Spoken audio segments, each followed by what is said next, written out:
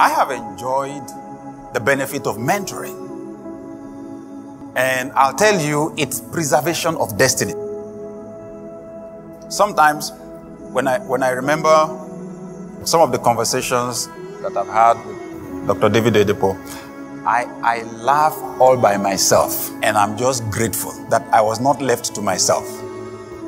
One day, our church was still very young, and we were searching for a property to move into. So we found one. We had not paid yet. We found one when I went to him and told him, oh, we found a place. We're about to pay for it. And in fact, as soon as we move in there, we have some strategies. I have some strategies that we're going to execute for growth. He said, fine. Like what? I said, as soon as we move in, the first thing we're going to do is to do 21 days prayer and fasting. He said, good.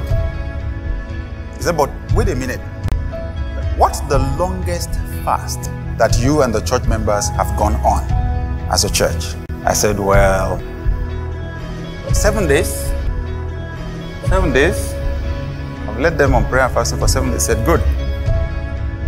How far is this new place from where you are? Will people have to take commercial transportation, maybe get on a bus before they get there? I said, yes. I said, okay.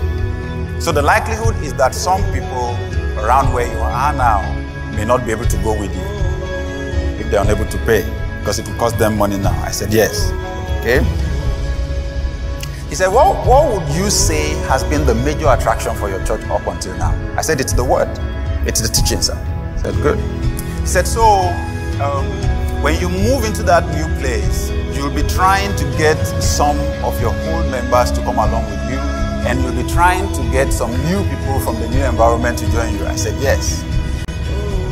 He said, if I were you, what I would do for 21 days would be what has been the major attraction of the church. He said to add 21 days prayer and fasting with the inconvenience of coming to your new location. I'm not sure if that's going to be a fantastic strategy. You know what? As he was saying that, I was smiling. I didn't tell him what I was thinking. I was thinking to myself, why was I thinking like that? Mentoring delivers you from mistakes, delivers you from your ignorance.